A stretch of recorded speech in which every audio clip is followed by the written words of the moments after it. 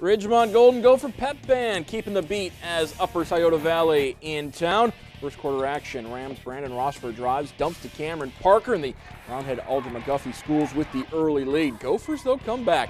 Trenton Stover finds Cameron Smith on the baseline, and Ridgemont within one. More from Stover, past Cole Wyatt, lays it in, and Ridgemont with the lead. And Gophers aren't fooling around. Corey Eversole in the corner, kicks out to Wyatt, eyes it, flies it, three is good. 7-3, Ridgemont in front. Rams trying to respond. Lane Hurley finds Dakota Cornell for the lane. USV down by 2. Other end, Wyatt drives, dishes to Zach Jenkins, goes off glass. A 9-5 lead for Ridgemont, but the Rams would respond. Blake Stevens finds Chase Rose, hits the long 2, and Upper Scioto Valley gets the win over Ridgemont, 70-34. Roster for 21 points, 7 rebounds, 4 assists as Lane Hurley does what he always does, a little bit of everything. 17 points, 9 boards, 6 steals, and 5 assists in the win.